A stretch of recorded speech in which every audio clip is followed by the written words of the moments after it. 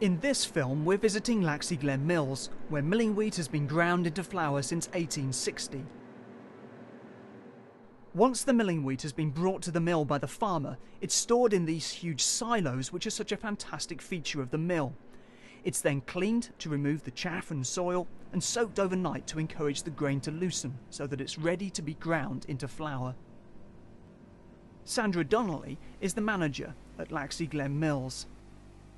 This is Laxey Glen Flour Mills, and we grind up wheat that the Isle of Man farmers have grown, and they bring it in and we grind it up into various types of flour that are used for bread, pizzas, anything that flour is used for. The whole milling process probably hasn't changed over the past 3,000 years, apart from the only thing that's changed is maybe the energy that's used to actually run the milling process. But the actual process itself, we've gone from stones to actual iron and steel rollers, but that's the only change that's happened. It's a very basic process. The wheat is broken open, which releases the largest amount of flour.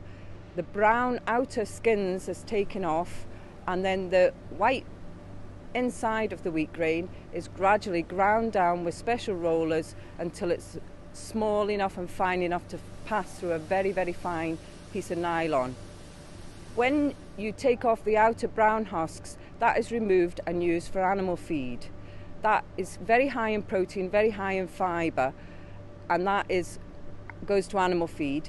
The white is then made to make white flour, but when we're making brown flour, we add the brown outer husk back in to make brown flour, and that is what you call wholemeal flour, because it's from the whole grain. To go from one grain of wheat to flour takes probably about 20 minutes.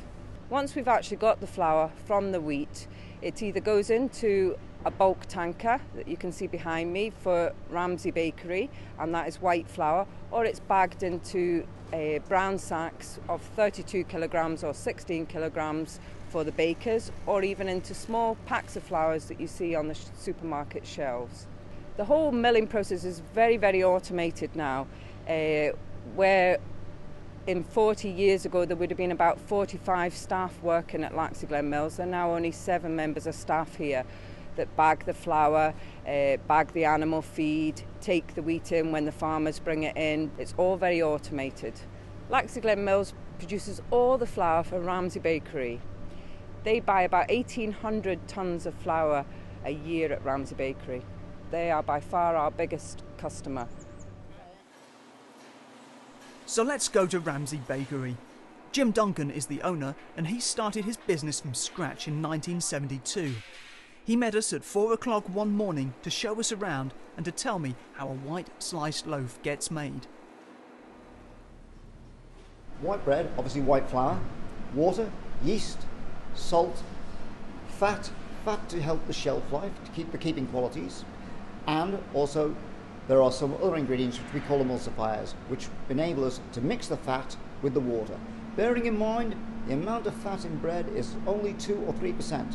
Unlike pastry, which has got 50%, to get that amount of fat to properly mix, you need a thing called an emulsifier. So that's what that's there for. The dry ingredients are put into a huge mechanical mixer. Water is added, and in a few minutes the bread dough is ready.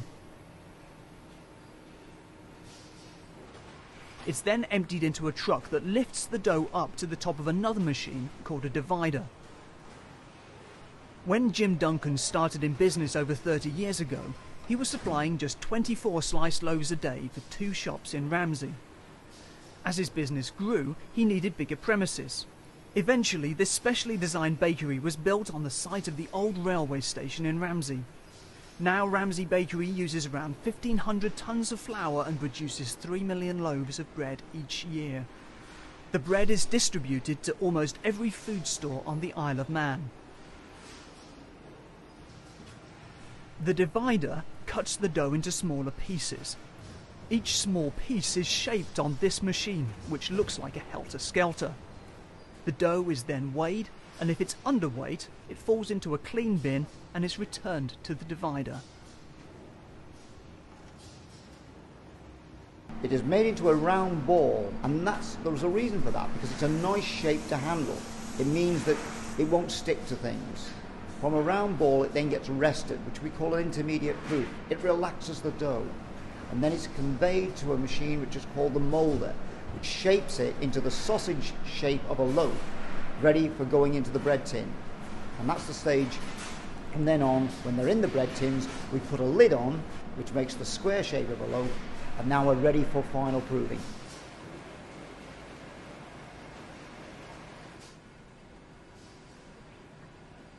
The prover is the place where it rises. It's in there for about 1 hour and 6 minutes. This is a warm cupboard with humidity, steam in it. It rises to within 1 inch of the top of the lid.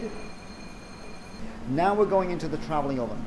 The travelling oven will take the bread in automatically, and there we will bake for 26 minutes. After 26 minutes, the bread automatically comes out. Then go down to what we call a suction depanner, where we blast each of the tins with air, which makes the loaves pop up like soldiers, almost like a pop-up toaster. They settle back in the tins, and then a suction depanner sucks the bread out of the tin.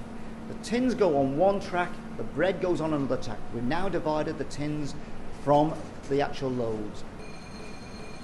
The tins are returned back to the original machines called the moulder, where they're refilled. And the loaves go into what is called a cooler. Now we're in the cooler for approximately 2 hours, certainly not less than 2 hours, till we reach a temperature which is the same as ambient, whatever the ambient temperature is. And at that point, they're ready for slicing. They come out automatically in batches, 18 on a batch. They go down to either a medium thick slice or a toast thick slice. At that point, having passed through the slices, they are automatically bagged by very clever machines. Put the necktie on, check the weight to make sure it's now over 800 grams, finally through the metal detectors, and then they're ready for putting into the baskets and taking to dispatch, ready for delivery. Now the loaves are ready for you, the consumer, to buy. This whole process happens night after night to ensure that you can always get fresh Manx bread wherever you are on the Isle of Man.